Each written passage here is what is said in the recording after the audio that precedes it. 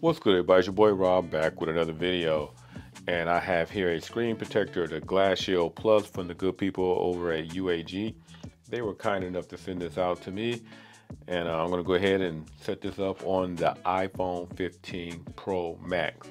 Now, this particular case is 2 times the strength of tempered glass. It does have an anti-reflective technology, advanced anti-fingerprint coating, scratch resistant. It has reinforced edges. It does come, the actual screen protector has this black protective trim around the shape of it, and I want you to take note of that when I do the installation, because they are called reinforced edges. It has ultra clear high definition, and it does include an applicator and a cleaning kit on the inside. Nice presentation. Cleaning wipe, dust removal, all important items. And it does have what they call repositioning film. So for example, this repositioning film is, let's say the screen protector is just slightly off in its application. You can use this to lift the screen protector up without putting your fingerprints on it, because sometimes the oils on your fingers can get on the behind the screen protector, making for a bad installation. Now, I had my iPhone now for quite some time and haven't placed the screen protector on there. Make sure you always clean your display before any type of installation.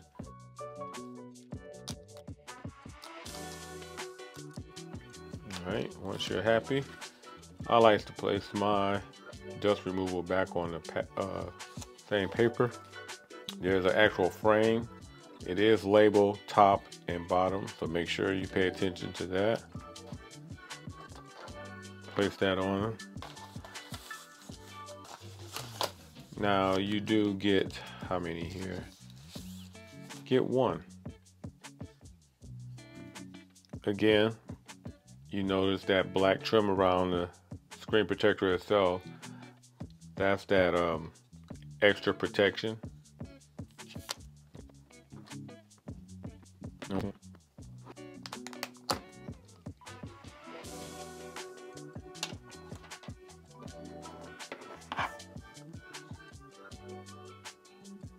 Got some air pockets in there. Try to work those out. Got to work some of those air pockets out. And usually once you do an installation like this, you need at least wait a good 24 hours to see how that installation works out for you. And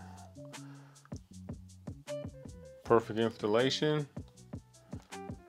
It does cover the sensor and the camera and the screen protector, so it's not a cutout for the dynamic island. Okay, that's gone. Kind of rub that out. But for the most part, I like this. It has a nice look to it with that little black trim. It kind of blends in with the bezel, so you won't see it on the actual display itself. That pretty much does it. It do have some instructions on the inside, so if you don't like the way I pretty much did it in this video, by all means feel free to follow the instructions and do it that way. A lot of us creators, when we put on screen protectors, we put on so many of them, we kind of shortcut the actual process. And if you want a step-by-step process, step-by-step instructions, always go by the instruction guide that comes with these screen protectors.